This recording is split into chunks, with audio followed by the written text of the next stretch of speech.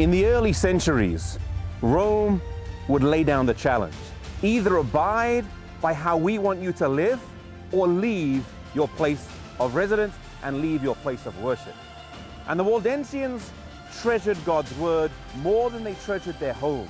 And so they would leave and go up into the mountains.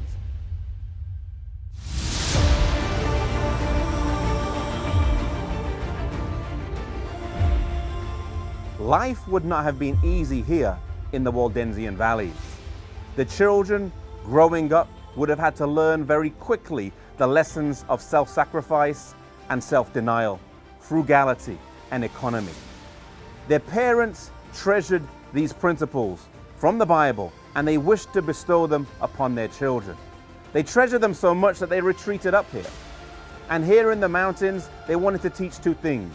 Number one, they wanted to teach them purity of life based on God's word. And number two, they wanted to teach them to be a missionary and take the faith that they had and take it further afield than just the valleys in which they lived. And so they would have schools up here, and they would have places of worship, sometimes in caves, where they could teach their children and their young people how they could go out as missionaries and share this message.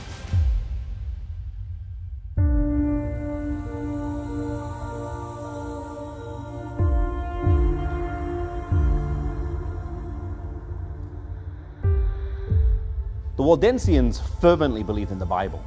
They believed that they should follow it, and they treasured it. The Waldensians believed in the commandments of God that had been given through the Bible, and they sought to keep them.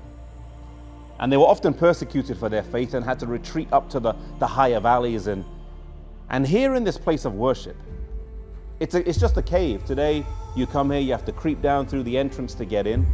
The rock walls are on each side. But here in this cave, it's almost a sacred spot. It's a place where they would gather together for worship, but also at times they would gather together to hide from the Roman soldiers.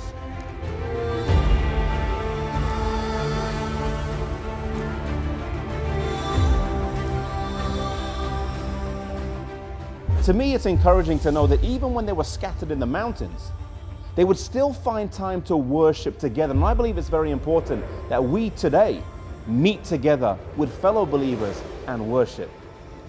But the thing that stands out to me here in this place that's not that pretty by earthly standards.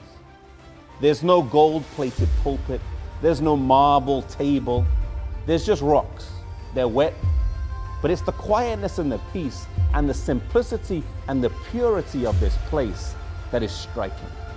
Is that if these Waldensians would gather here, not just once, it wasn't just a one-off, it may have been repeatedly, it may have been over years, or may have been even over decades, that they would gather together to worship in caves like this that are dotted around these mountains.